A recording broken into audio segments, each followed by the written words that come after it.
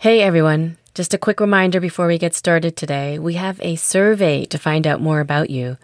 We want to hear what you like and what you might want to hear more about on Don't Call Me Resilient. The survey takes only 10 minutes to fill out, and we actually plan to use it to help us shape the podcast next season. So if you're into this podcast, this is a great place to make your thoughts known. You can find the survey at don'tcallmeresilient.com. From The Conversation, this is Don't Call Me Resilient. I'm Vinita Srivastava. We are not just preparing students for jobs or to do better on tests. We have a larger role to provide an education that fosters them being good human beings, equity-minded people that are not built on maintaining a kind of domination based on race, based on gender expression, based on class, based on being able-bodied. I feel like that's the role of schools too. That's the role of us as educators. That's what we're striving to do. This conversation today is a little personal. In a way, it's about how we talk to boys about misogyny. But in another way, it's also about the rise of white supremacy and how that rise has filtered down into the attitudes of school-aged boys. My exploration into this started when my kid and their friends across the city were telling me that they've been experiencing sexist, homophobic, and racist attitudes, mostly from the boys in their classrooms. So I started doing a little research. I started talking to scholars. And what the research says is the rise in far-right ideologies globally has impacted school-age students. Many experts point to Andrew Tate, the far-right social media influencer, as one of the culprits. Teachers say he has a big presence in the classroom. On top of that, there's been an exponential rise in anti-Semitism and Islamophobia in Canada that have also impacted the classroom. We're coming up to White Ribbon Day, also known as the National Day of Remembrance and Action on Violence Against Women on December 6th. And we thought this was a good time to have this conversation. It may be a conversation you're already starting to have in your own households. With me today is Teresa Fowler, who's an assistant professor in the Faculty of Education at Concordia University of Edmonton. Her research focuses on critical white masculinities. Lance McCready is also here. He's an associate professor in the Department of Leadership, Higher and Adult Education at the Ontario Institute for Studies in Education at the University of Toronto. His research explores education, health, and the well-being of Black men, boys, and queer youth, especially in urban communities and schools. He's also the interim director of the Transitional Year Program, which is for students who did not finish or succeed in high school and who need a little support to apply to university. I'm really excited and honored to be having this conversation with both of you. Let's just jump right in. So you both work in education research, and as educators yourself, can you tell me what you're seeing or hearing about when it comes to the behavior and attitudes of school-aged boys? And I'm going to start with you, Teresa. If you could just give us a little picture of what you think is happening. I'm not physically in schools anymore, but I work with teachers who, honestly, they're at a loss as to how they can best serve young boys in their care. When I go to teachers' conventions, the room's packed. There's something happening. And the questions are the same, is that educators are really struggling with young boys. And if we look historically, schools are not set up for boys pedagogically and curriculum wise. And boys are disengaging. You look at the statistics, how many boys are in special education, how many boys, and from my personal experience as an educator, don't even make it to those supports, because when boys are exhibiting behaviors, they are often aggressive. That's the only language our boys know. And so what happens is they get in the discipline cycle.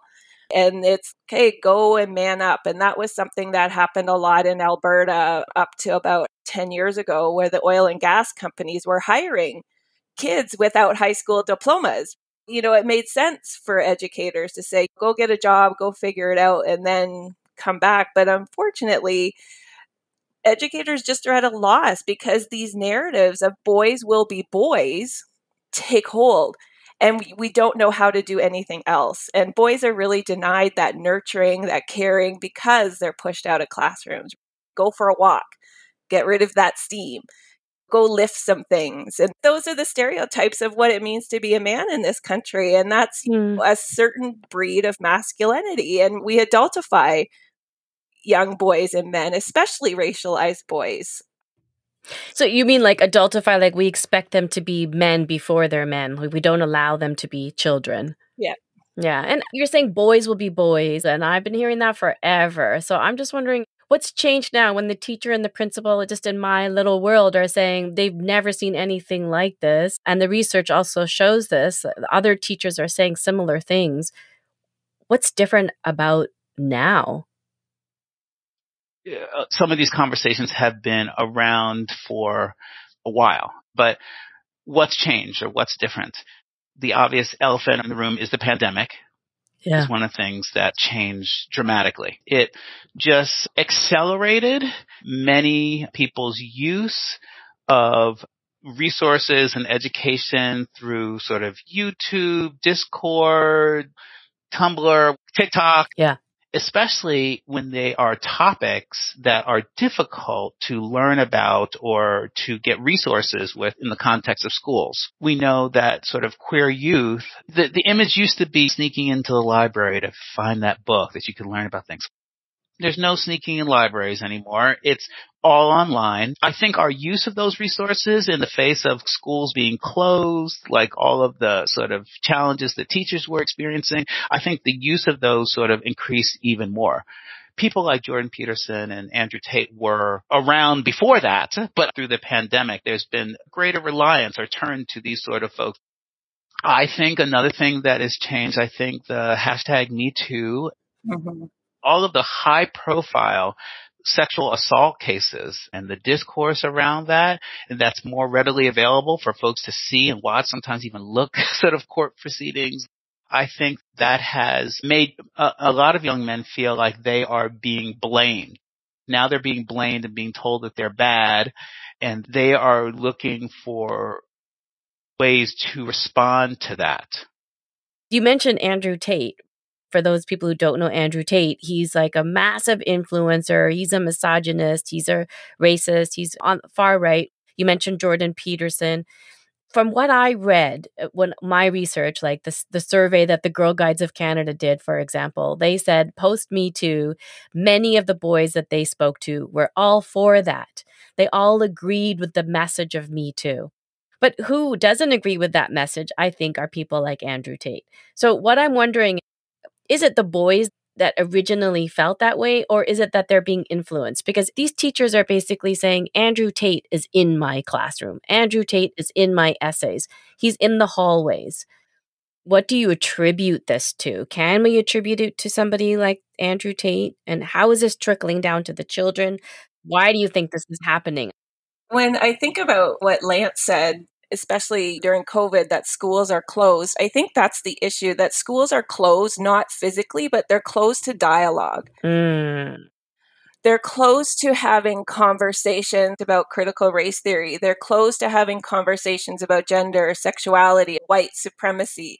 So that's why folks like Andrew Tate then are in our classrooms, because there's no room for educators to have a conversation about his influence. Because really, since Me Too, since Black Lives Matter, the general narrative is changing, but unfortunately, no one's talking to our young boys about what to do. And instead, schools are still set up to protect the female. Don't show your shoulder because we know our boys can't handle that, right? And that really devalues what we think boys can do, right? When there isn't a language for boys to walk in this sort of new world where women have a voice, where people have phones, where they're documenting issues of racial injustice, right? There isn't a language for boys. And when we can't talk about it, what do? They do exactly what Lance mentioned. They turn to social media, right? Because there's an audience. However, I think it was Joseph Derek Nelson in the Boyhood Report Card, even though social media has this idea that everyone's connecting, boys are lonely. They're reporting epidemic levels of loneliness. During COVID in British Columbia and Alberta, there was a rise in excess deaths. And I think it was 81% of those deaths were boys and men. And that was exacerbated by loneliness, by being shut up, right?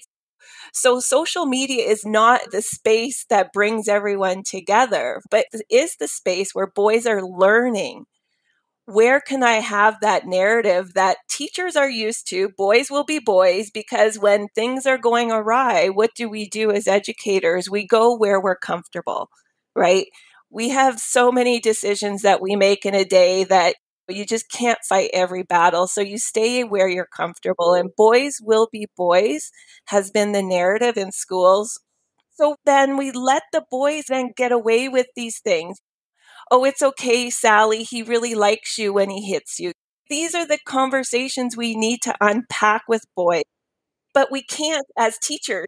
I hate that one. He hits you because he likes you. I don't like that. How does that make any sense? What I think is the really common dynamic, I'd say, across our schools, I don't think that teachers feel trained, and I don't feel like they either feel comfortable with having critical conversation about a number of social issues and inequalities. They don't feel comfortable talking about sexism, sexual assault. They just don't feel comfortable talking really about gender relations, except in the most conventional way. I used to teach at OISE when they had a Bachelor of Education. I taught the school and society class. I enjoyed teaching that sort of class. I thought, now I'm going to get to all the meaty issues, and talk about really the history, the sociology, the philosophy of education, and our sort of beliefs and values that really undergird our teaching, right? Yeah. There was not widespread belief that we should be teaching teachers how to have conversations about controversial issues in the classroom. Our approaches to classroom management did not include how to navigate and facilitate challenging conversations. It was more like, just don't talk about religion. Just don't talk about sort of sexual assault. Just don't talk about anti-Black racism. Don't talk about anti-Asian racism. Just don't talk about it. Your classroom will get out of control. There might even be some sort of physical altercation. You don't want to be in the middle of that. You don't want to be on the receiving end of that. So just don't talk about it. Keep your classes and keep the topics and everything you discuss as neutral as possible. So what that becomes is schools where they don't become really the spaces where sort of children and youth can really hash out and have controversial conversations about things that are happening really in the world, in their families. Difficult to talk about issues. This is why there's so much controversy around even sex education. Anything that seems controversial or fraught that's linked to some sort of larger societal issue or social inequality. Yeah. We're either really explicitly or implicitly taught to avoid. We still have a Bachelor of Education program in Alberta, and I teach the science methods course. And science, I feel, is a good place where we can open up, because we have the idea of critical literacy with respect to science, and we see the lack of it, especially during the pandemic, right? And one of the things we talk about with respect to controversial topics is, what has the law decided? The law has decided in Canada that same-sex marriage is okay. So therefore, that should not be a controversial topic. In my work with teachers, it's not that they're uneducated on these topics. It's that they're afraid they're going to have the mob at their classroom door when they open up the conversation, right? I think for the most part, they might not be comfortable with the topic, But the comfortableness is because of those outside narratives and that pressure to keep things the way they are. Don't talk about any of these things. Just do your curriculum and that's it. I guess that's part of the issue. You both mentioned these massive world changes. Black Lives Matter, the killing of George Floyd, the current war in the Middle East, the convoy protest in Canada. These are things that do influence children and they do hear about. And I'm wondering, how does this impact the classroom? We are seeing right now the anti-Semitism, the Islamophobia, and you can draw a direct line between that and the current war in the Middle East. I guess my question is, don't these major events impact the classroom? If anyone denies that they do impact the classroom, they aren't in classrooms. The other line you can draw is the refusal of professional hockey players wearing pride jerseys and then the rise of anti-pride movements in our school. Everything is connected. We used to think colonization tells us that everything needs to be siloed, categorized. We need to talk about these issues, and it can't just be delegated to the social studies teacher, right? We need all educators. It needs to be across our schools. I imagine that as a teacher, you have to be very flexible because things change so fast. Mm-hmm. I'm just putting out the empathy there for the teacher that there's a lot of stuff happening in our world. It's constantly changing. And becoming more generally educated about a lot of things that are going on in the world. And this is where it gets to philosophy or values too. Like, do you see your role as educator really to facilitate conversations with children and youth about things that are going on in the world? Because not every teacher does see that as their. They might say, no, if I'm their language arts teachers, my job is to teach them about grammar and the construction of the sentence. And my primary role isn't to discuss whether or not the professional hockey players decide to put a pride flag on their jersey. That's not related to my job. I shouldn't have to facilitate a conversation. Or as one teacher, they told me in terms of whether or not they should be discussing issues of homophobia and gender relations in class. They said, I'm a music teacher. I teach music. That's what I was trained to do, was to teach music education. I am not a feminist. I am not a gender studies scholar. I was not trained in that. From their perspective, it's as simple as that. You're asking me to teach about something I don't know about. My response is always, what if this is what your students are drawing a connection in music? What if they're asking a question like, why don't we really study any sort of women composers? Why are all the composers that we sort of document? Do you feel like you have to have an answer to that? Or do you feel like Beethoven is the curriculum? Your focus should be on Beethoven? But I think that's the attitude of many educators, is that they're trained in particular areas. They teach in those areas.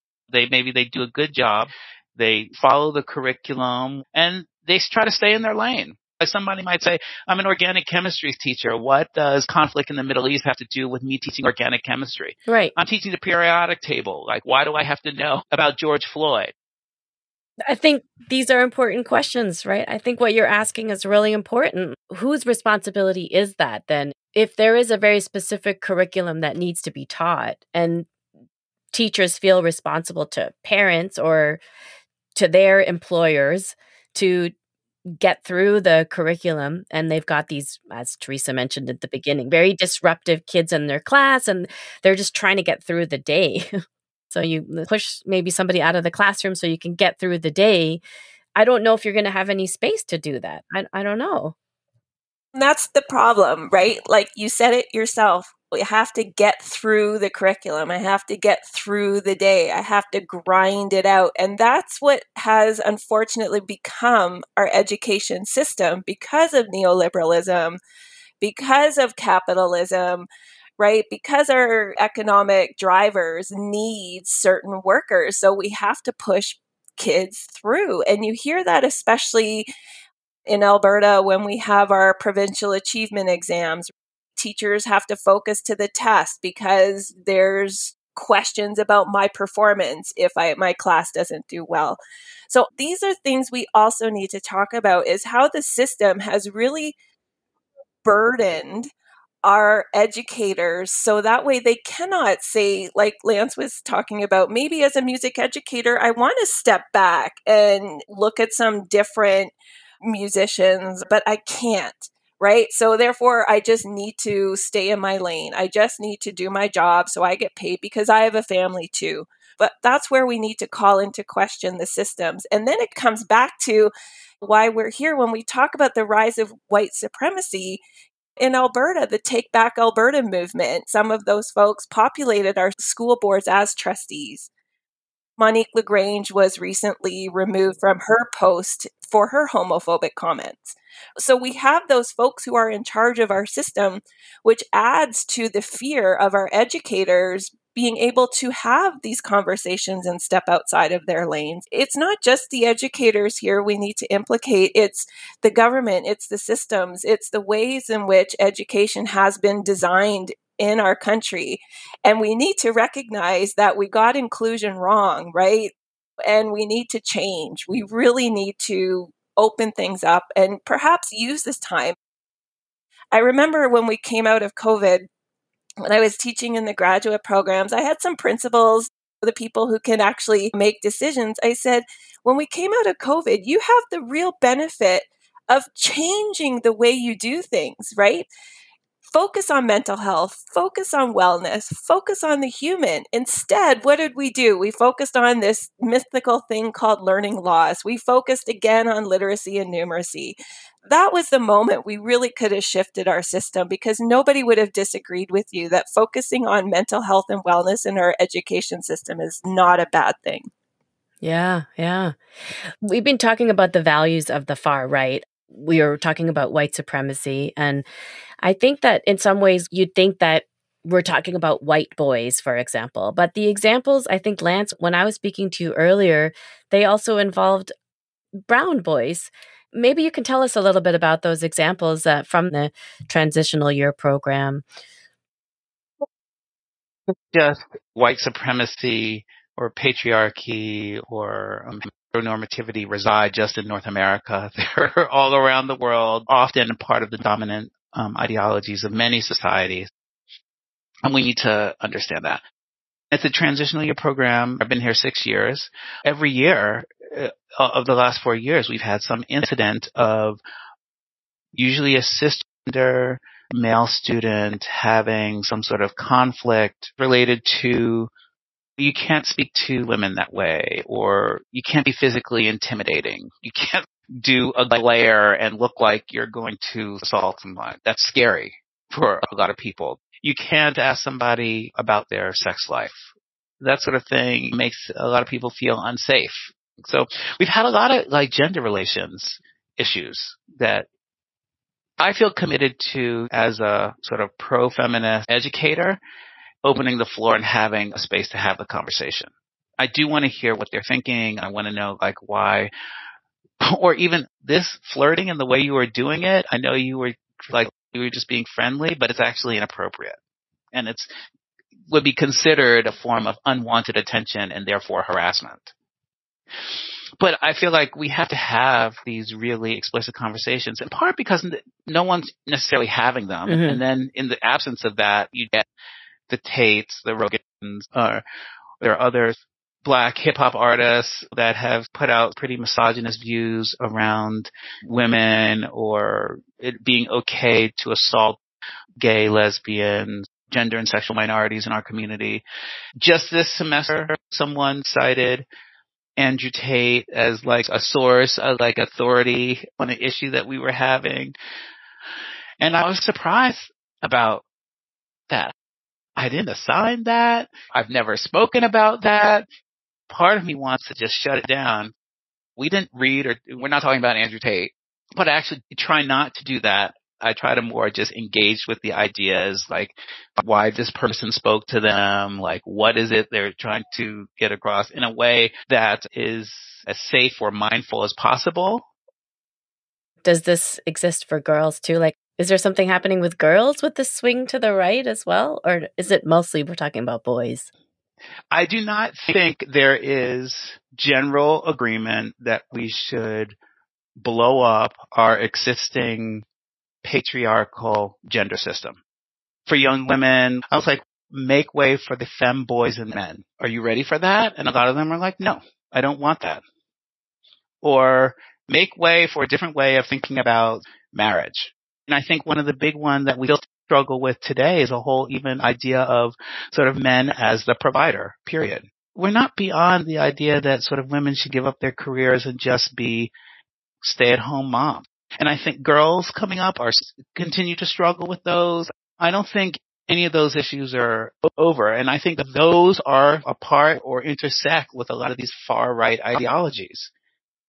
This very narrow definition of what it means to be a man is basically what you're saying. Girls, too, or what it means to be a wife. I think that's also the conversation, right? And that's perhaps why we aren't necessarily having these conversations, because education in the classroom is still a female-dominated space.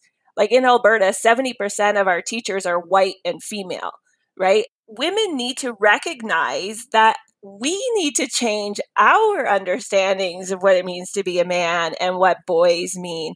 It's not just the boys that need a new language. We also need a new language. We also need to do the work about what it means to be a man and, what types of things we value and what types of things we expect. When I talked to you earlier, you both talked about this idea of the male mask, the way that boys feel they need to present themselves in the world. Mm-hmm. And Teresa, you do a workshop with actual masks. Yeah, I do. Can you tell us about that workshop? Yeah, so I found it from that movie, The Mask You Live In, where they take the mask and on the outside you put what you put out to the world. And then on the inside, you put how you really are. And I've done this with hockey teams. I've done this 70-year-old men down to younger men. It's always the same narrative that the mask they're putting on is inhibiting the person who they really are.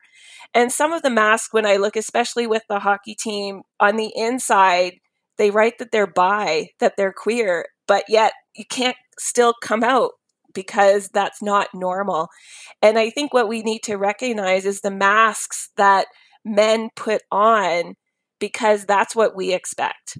And then on the inside, that's where we need to create space for boys and men to have a conversation about how these narratives are actually causing them harm. Lance, when Teresa was talking, you gave such a deep sigh. I feel like there's a story here. We want to focus on schools. I don't think teachers, either in their initial teacher training or in their sort of continued professional development, are given a lot of tools about how to have these conversations. Like one thing that I used to do at these teacher education workshops or PD days is just the simple act like a man, act like a woman activity, where you basically have two pieces of flip chart or boxes and you generate a discussion. What does it mean to act like a man? What does that mean? And you write all those things down, and then you have a conversation. Where did you learn these things? Where did it come from? But what it does is it surfaces or makes more visible some of these dominant gender ideologies that we have. It also allows you to talk about where it comes from. You get to learn implicitly that it's not just born. These are actually things that we learn, and these are beliefs and ideas that are created in our interactions and like in our everyday living. Those sorts of approaches to teaching, those sort of resources, like training how to do that, need to be more prevalent in teacher education. I feel like children and youth are eager to discuss these things and just ready and want to.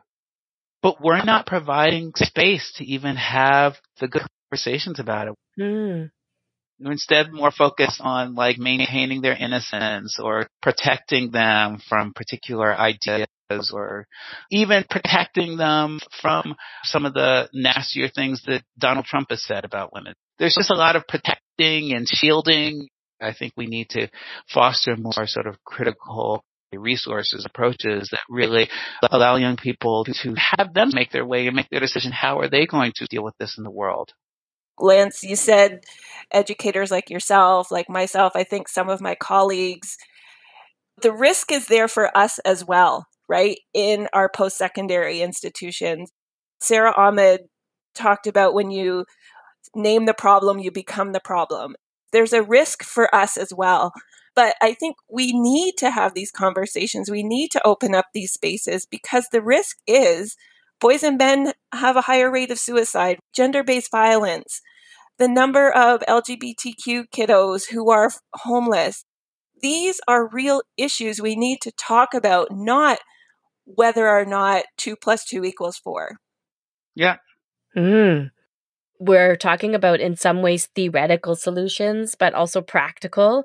And I know that there are so many teachers who might be listening to this conversation who are really struggling, like in a practical way.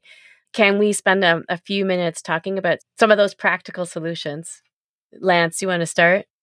We need to foster a kind of teacher education and ongoing professional development where everything is not handed to our educators cookie cutter, but that they are empowered to feel like that they can go out, do more research, like gather resources that they own of things that are happening in the context of their classrooms or issues their students are facing, and be able to incorporate that or learn how to teach about that in their context.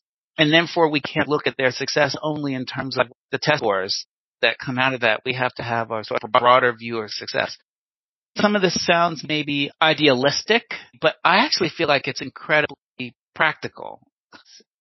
But it's rooted in a particular value and belief about the nature of teaching. We are not just preparing students for jobs or to do better on tests. We have a larger role to provide an education that fosters them be good human beings, equity-minded people that are not built on maintaining a kind of domination based on race, based on gender expression, based on being able-bodied. I feel like that's the role of schools too. That's the role of us as educators. That's what we're striving to do, to be a little bit more anti-oppressive and like to foster an education that. Maybe that's a little on the philosophy side, but I think it has real practical implications. And I would just add, it almost is simple of just shifting our focus. What does success look like in our classroom? Is it that everyone gets an A, or is it that everybody comes to the classroom with a full belly? It's just shifting our expectations, not only for our students, but for ourselves. And I think the biggest thing, educators who are doing the best you can, right? And you need to shift how you approach your students and yourself. And you're not going to tackle poverty, say, in a social studies classroom. But what you are going to do is open up awakenings to different experiences of poverty and shifting, for example, the narrative that being someone who's poor is lazy. But it's really, what does success look like? And thinking, when people ask you, what do? You say you teach. What do you teach? I teach science. How about you teach children? Reading Paulo Freire's Pedagogy of the Oppressed. I think every educator really needs to read that, because we're not teaching these vessels that need the curriculum indoctrinated into them. They need to, like Lance was saying, understand critical thinking, understand the ways in which the world is an ecosystem. Because while we're having these conversations about how horrible we are to each other, our planet's on fire. We need to start talking about climate change. And when you want to talk about controversial topics, that's a controversial topics in our province, right? We need to finally get to this point where we respect each other as human beings. And how can we work together to really care for each other and then nurture this planet? But I think as far as practical solutions, it needs to be organic, and teachers need to recognize that they do have the autonomy and control of their own classrooms. And they can respond in ways that perhaps best fit them rather than a canned program. And one thing I just also don't want to leave out here, parents are educators too. Parents don't know everything. Parents don't necessarily understand everything, and they may need assistance and help too. I think we also need to engage more restorative practices in our schools. I think we have to have more ways of using circles, restorative practices to understand what the harm that has been done, have the parties able to communicate what happened and have us come to some sort of repair or resolution of those Mhm. relationships. I think we need to focus more on figuring out how to do that and get the skills to do that. There was a story, I can't remember when it was, but it was in Chicago at the height of a lot of the gang violence. And there was a school principal who that was their response: get the boys out. We don't want violence in the building. We need to keep our schools safe. And then one of the boys that was put out ended up getting sucked into a gang and had to do an initiation and ended up dying. And that was when she reflected. She's like, I'm not helping these kids. I'm pushing them out into the places that I'm trying to protect them from. And so they engaged in it with that district restorative justice, where they weren't putting these kids out onto the street. Instead, they were having conversations and they turned things around for that district, right? And I think that's like what we need to do. But again, our schools aren't set up to have dialogue, right? There's not enough time. They're overcramped. They're overburdened. Class sizes are huge. And again, it comes down to how the system is designed. And we need to really look and challenge those politicians and those people who are in positions of power to look at what's happening and say, okay, we need to address class sizes. We need to address the teacher burnout, because teacher burnout, it's because they're dealing with all of these topics and they don't have the support they need to do it. Our educators are in those classrooms and they are, I believe, doing the best that they can. And tomorrow's a new day. There's many of us in higher education that are trying to work to make it better, but you can only do the best that you can, really.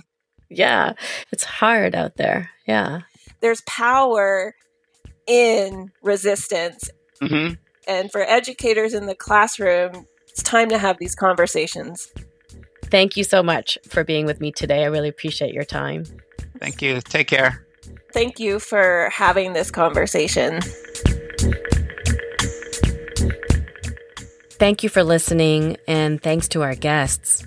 I feel like I'm walking away with a little more empathy for children after this episode. Teresa and Lance both understand how hard it is to be a teacher, but they're also saying that children are not immune to real-world politics, that shielding children from these conversations doesn't help, and teachers can be part of the solution by simply inviting their classrooms to have these difficult conversations. I'd love to hear from you if you've got resources to share or if you've been struggling with the same issue. You can find me on Instagram at Don't Call Me Resilient Podcast or email me at dcmr@theconversation.com.